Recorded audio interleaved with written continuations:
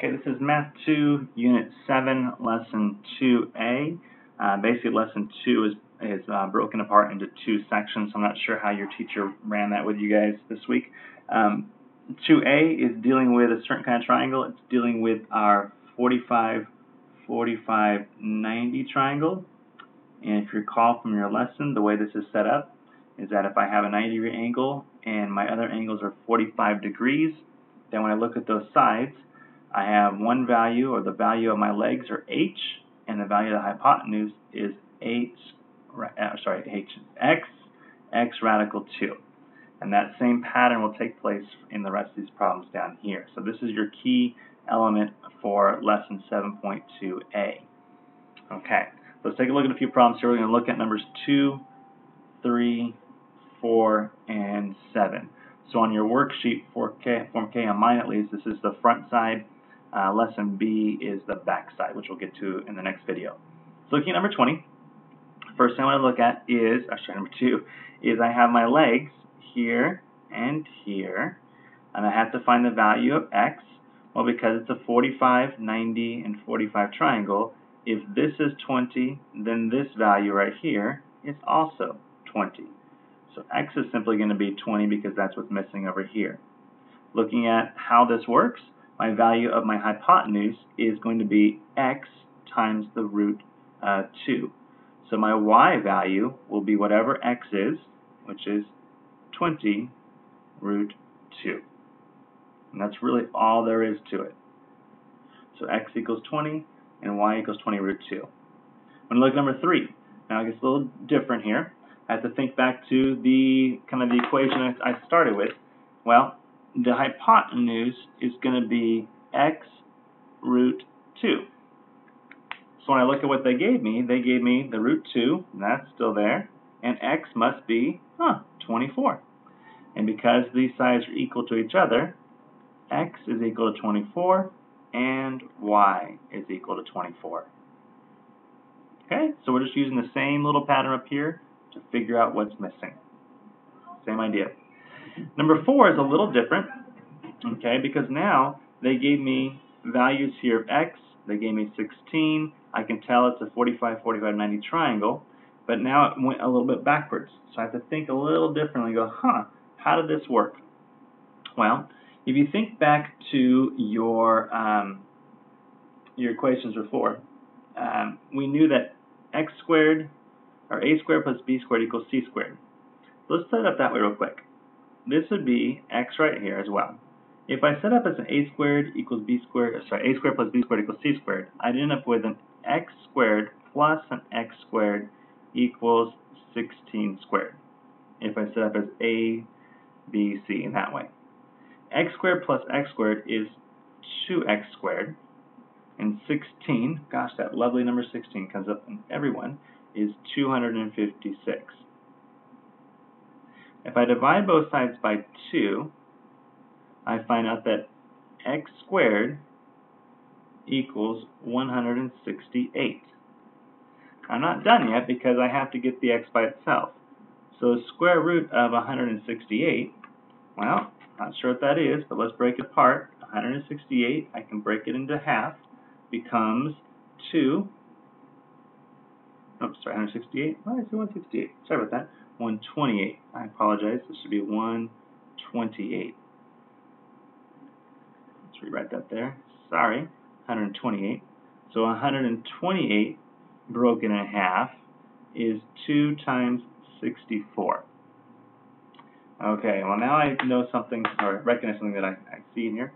64, if I do the square root of all this, the square root of 64 is 8, and I still have a 2 in the radical. So x is going to be equal to 8 radical 2. And that goes back to this problem here. So right here we have 8 radical 2 for what my value of x is going to be. That's how I solved it. Your teacher may show you a different way, but I kind of used what I knew about the Pythagorean theorem in order to get there to figure that out. Okay? Probably the way you might want to do it is basically multiply both sides by the radical 2, or divide both sides. You end up something a little different. Well, anyways, ignore that. Let's do something different. Let's look at number 7. Sorry. It says Charlene made a square quilt block by piecing together 4 congruent isosceles right triangles. Okay, so we're making a lovely block by putting together isosceles, 4 of them, right triangles. So I have 4 triangles put together to make a nice square block. It tells me that the diagonal of the square, so the whole diagonal, is 6. What is the perimeter of the square in simplest radical form? So I need to find out what this value is going to be, and I have this one here, I have an x there, x there, x there, I have lots of x's, right? Those are all my lovely x's. So, well, because it is isosceles, these are isosceles triangles, if this whole thing is 6, that tells me that one side is 3, and the other side is 3. So all these small diagonals are 3. Because they're 3 and it's isosceles, and they intersect in the middle, I have a right triangle here, my 45s are down here, and I'm left with the same kind of question I had before. I have a right triangle, I have sides of 3, and I need to find out what the hypotenuse is going to be. Well, the hypotenuse for this lovely triangle is going to be, look at our back in our original, I take x, and it's x radical 2. So my x value is 3, and add the radical 2. So that's what this value right here is going to be. Now the thing is, though, it's a square, and because it's a square, I'm going to have 4 of these. 1, 2, 3, 4. So if I multiply the whole thing by 4, 4 times 3 is 12, and I still have a radical 2, and that's all there is to it. Okay? So I have 12 radical 2, and that's it for number 7. Let's look at one more, number 8.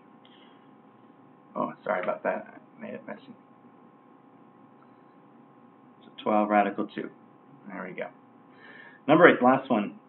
A square has a side of length 11 radical 2. So our length here is 11 radical 2. If you think back to the last problem, what's that tell you? That means if I was to draw those little diagonals again, that becomes my x radical 2. What is the length of the diagonal of the square? Well, here's the diagonal. It's like this problem, but backwards now. It wants to know what that is going to be. If I went ahead and chopped it up like this again, and I looked at it as a triangle, 45, 45, 90 triangle here,